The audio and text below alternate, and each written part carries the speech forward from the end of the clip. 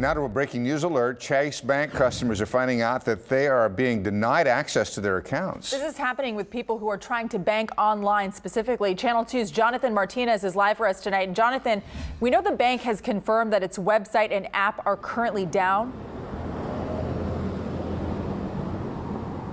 Yeah, guys, it appears as if that is the case. We can tell you we're at this Chase Bank location on the city's north side. It is open. It is business as usual from what we can tell. But we can also tell you that many people across the city of Houston and the nation are currently having trouble accessing their banking information both online and through the mobile app. And it's been that way since about 2 o'clock this afternoon. Among the issues, the bank accounts are showing balances are not available. In fact, this is what mobile users are experiencing when they try to access their accounts on their smartphones or even online.